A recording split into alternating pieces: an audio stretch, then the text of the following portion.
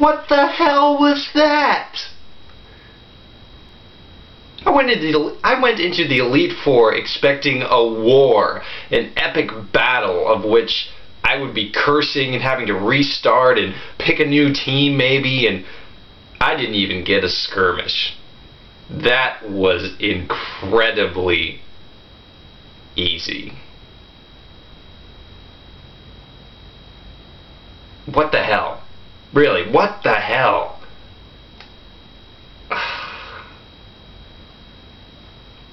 I leveled my team to 50, expecting that the Pokemon I fought were going to be at a lot higher levels than me. And that was not the case. Which is probably fair. It was probably fair that they were right around the same level, but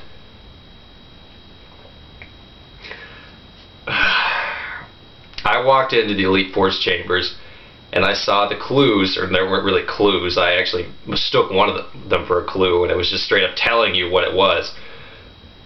Basically, that the Elite Four had Dark, Psychic, Ghost, which for some reason I thought was normal, and Fighting, which is an interesting four to use. I sort of equate some of those as forming their own rock, paper, scissors triangle in a way that fire, water, and grass does. So it's an interesting one to use. I fought the Ghost first because I was not sure if the levels were going to scale, and I figured that I would have the most problems with normal because I thought it would be normal. It says something that doesn't fear ghosts, and I was like, well, normal Pokemon aren't affected by ghost attacks, so a classic example of me overthinking things. I go in there and fight Caitlin, which is a long story altogether about me and people named Caitlin. But she was easy. There's just no other way to say it. She was easy. I don't know who it was that I used to kill the first one, but after that, I think I probably swept her team with my Haxorus and like one Dragon Dance. I did a Dragon Dance, I took the move, and then I just one-shotted the rest of her team. That was it. That was pretty much the same story for the next Pokemon, for the next Elite Four person I fought. I want to say it was Dark. Maybe. I don't know. I mean, there's not really much to say about the Elite Four for me, just because I killed them. They didn't stand a chance.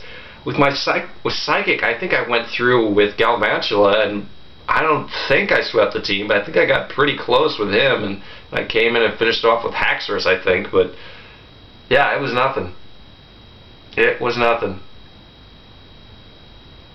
And of course, after that, they do an interesting twist. Now, I knew that I would be fighting N at some point, and I knew I would have to deal with the new dragon at some point. The electric dragon at some point, because I hadn't yet.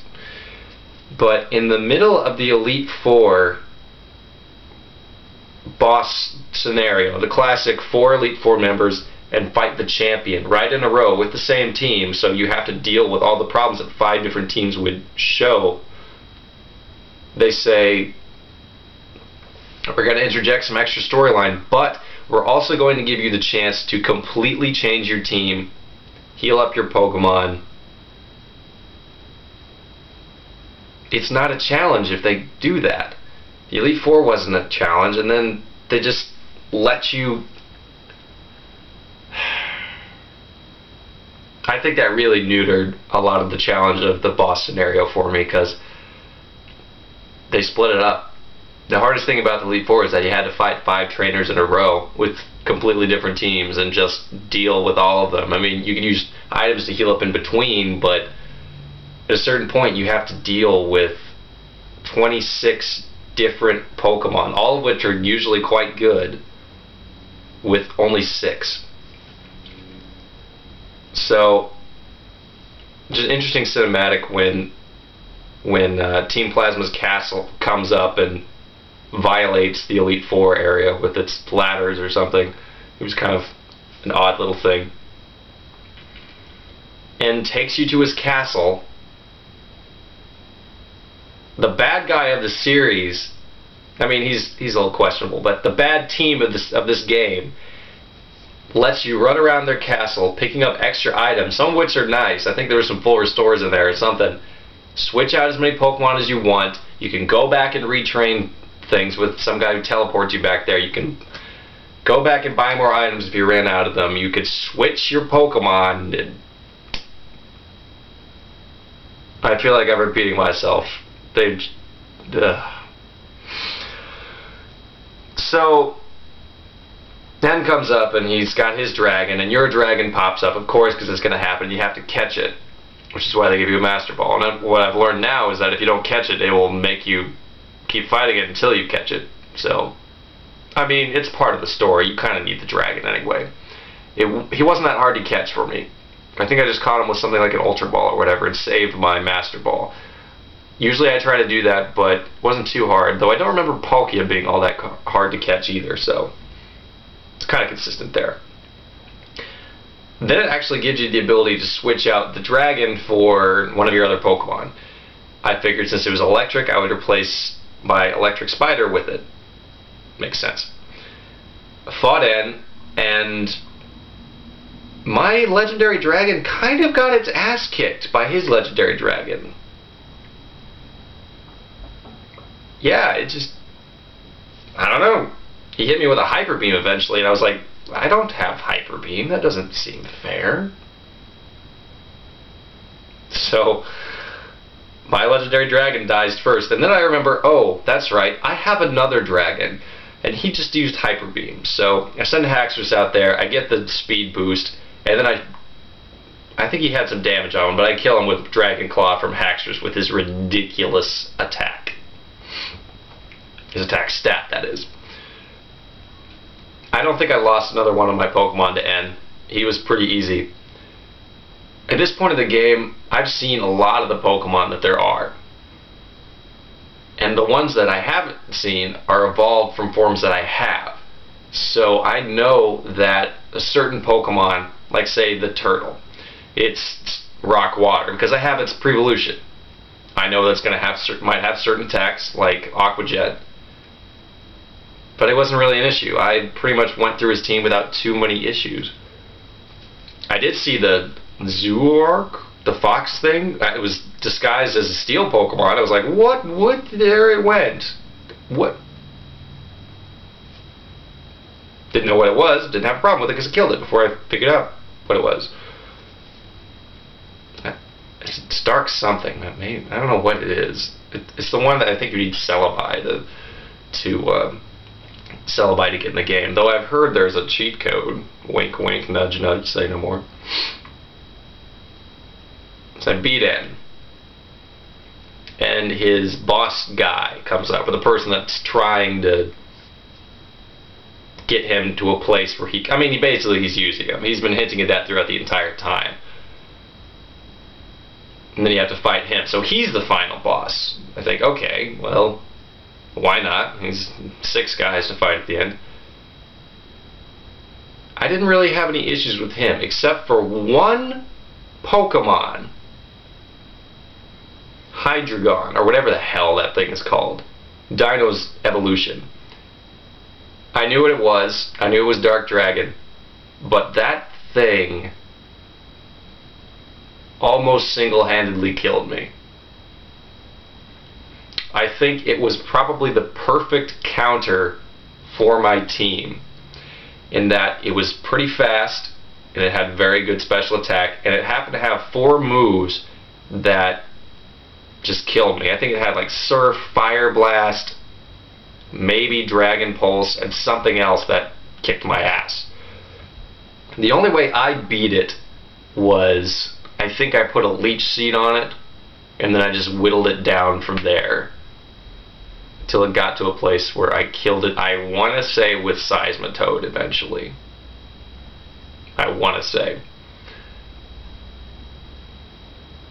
That thing was my one problem. After that, I I basically had to answer his Pokemon while I only had one of my own, so I was reviving after that.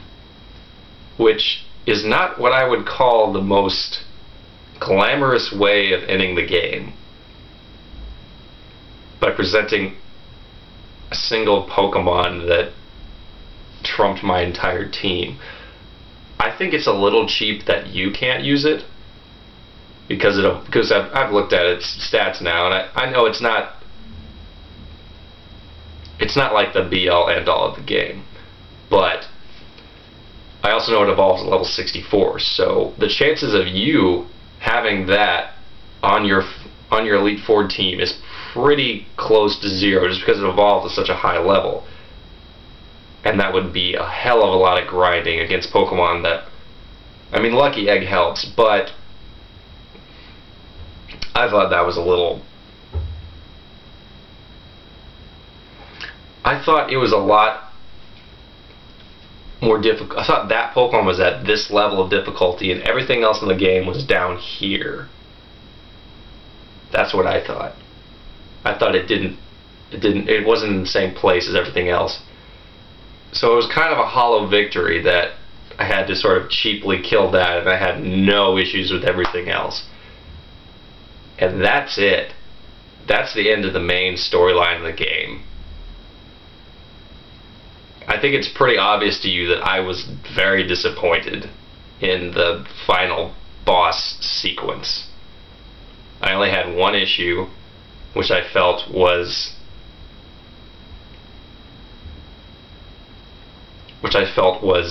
tacked on at the very end in order to make up for the lack of difficulty throughout the rest of the boss battles. Maybe you guys have had a different experience, but that's what it felt like to me. And I was really not a fan of it. I didn't like how they split up the Elite Four members and the main boss character. I didn't like how the Elite Four was easy as all hell.